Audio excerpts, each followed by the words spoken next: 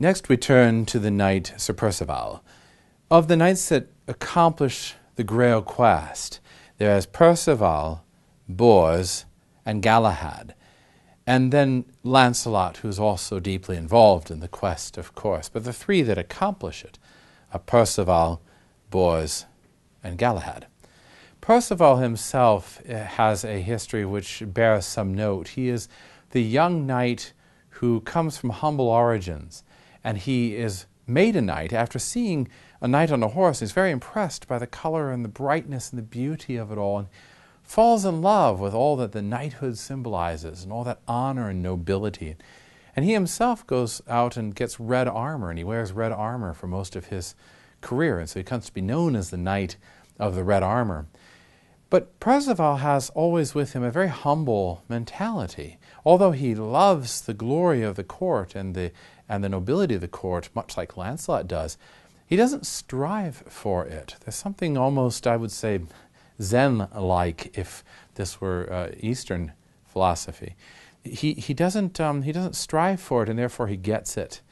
And he is perpetually virgin, and that's important to note. In that he's never known a woman. He's never been with a woman. He's never been married. He's never had any relations with a woman. And consequently, this theme that is run through all of Malory of how do men relate to women, how do women play into society, how do they part of society, becomes, I think, particularly important here. Perceval treats women with the greatest dignity, the greatest courtesy, but he doesn't desire from them anything carnal or anything of this world or anything mundane.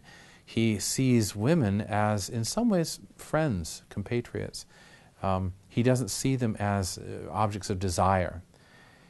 It's for this reason that he then, in this story, achieves the Grail through overcoming desire. And most of this story, the imagery involved in this story, has to do with the temptations, the carnal temptations, that Perceval has to overcome.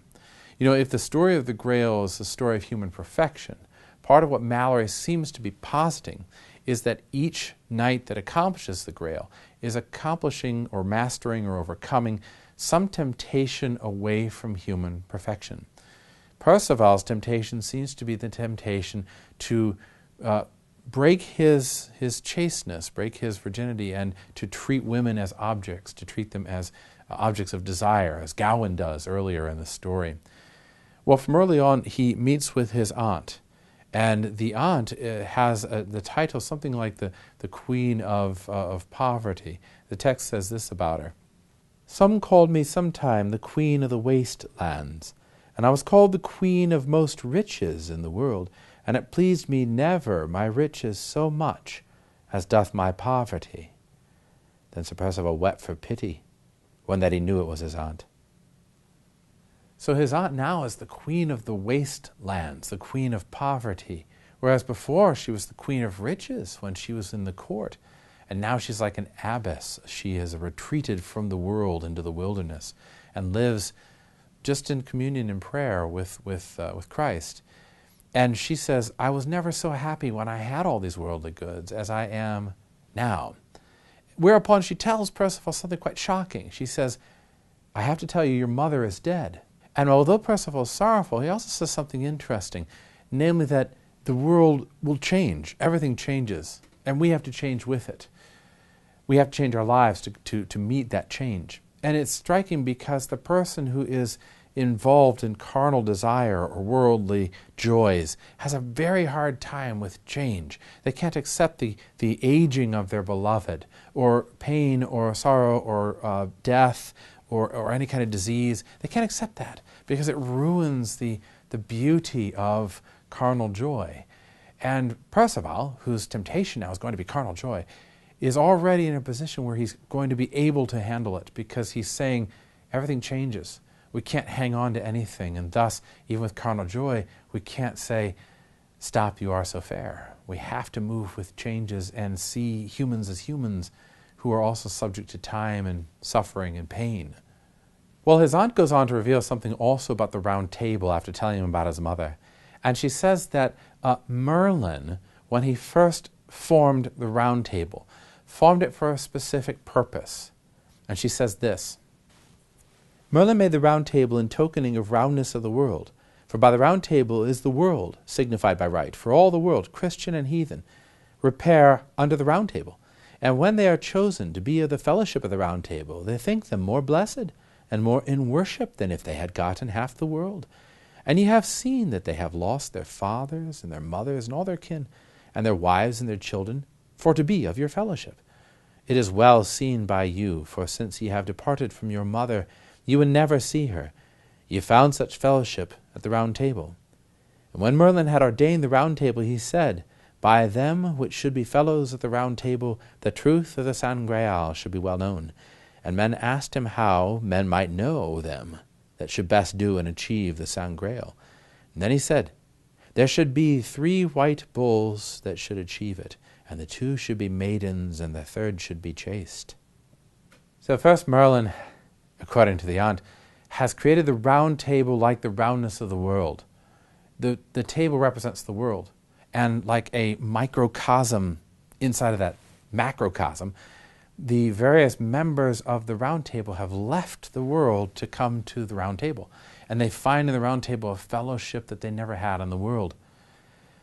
But the whole point of the round table, Merlin says, was to get the Grail, was to achieve the Grail, was to show the rest of the world what it meant to be truly human. It wasn't just to go get a cup, it wasn't just to go get some styrofoam cup or something. It was to achieve that perfection of human existence so that they could then show the rest of the world what it meant to be happy and what it meant to be noble and what it meant to be powerful. And those who would achieve it, he says, are 3 white bulls, 3 men who are symbols of strength and power. The virgin, the unbroken one, the one who had never known carnal love, was going to be this guy here, Percival.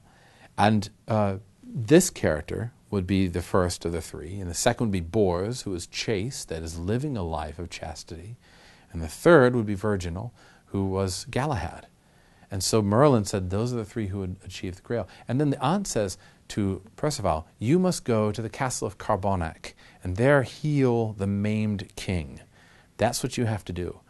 And your job is to go out into the world to cure people, to heal them. And so Percival goes out with a renewed, a recharged sense that this is what he's about. But then in a battle, he loses his horse. And he's very mad because he can't get further without his horse. And so in an anger, he falls asleep, which is very similar to Lancelot's magical falling asleep. It's like a spiritual sleep where he stops on the quest or pauses on the quest. And when he wakes up, he's confronted by a woman who speaks to him very fiercely, almost a overbearing, overpowering woman there at nighttime. So it's night and he's on this open plain and his horse is dead. And this woman says, take my horse. And if you notice the language is filled with this sort of aggressive and overbearing femininity that she wants him to take her horse. And he marvels at the power and strength of this horse, this big black horse, and gets on top of it. And he rides across this dark plain. And you've got to picture it, it's the dark plain at night on a black horse. Notice black with black and barren. Well, I think that this image is very much an image of that carnal desire, the desire of the world, the desire of the body. It's like riding out of control on a dark horse over a dark plain. And Percival doesn't realize the danger he's in until he's already riding across that plain at breakneck speed.